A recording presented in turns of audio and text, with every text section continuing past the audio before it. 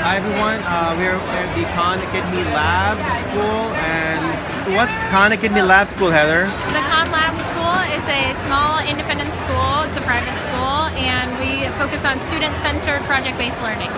What does that even mean?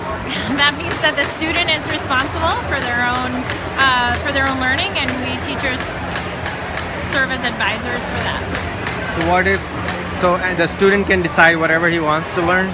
Well, yeah, but the goals are set with an advisor, so it's really it's kind of it's a way of getting the students invested in their own learning. That not just they decide whatever they want, but they look long term and decide what's best for me as a person. Is this an experimental project now, or is it scalable? Can we start one? It's kind of experimental, but definitely with the goal of being scalable. Awesome. So, and what kind of fees does somebody have to pay, or? Well, right now we are tuition based, but the goal is in the long term for anyone, anywhere to be able to replicate this model. Beautiful. Thank you so much, Heather.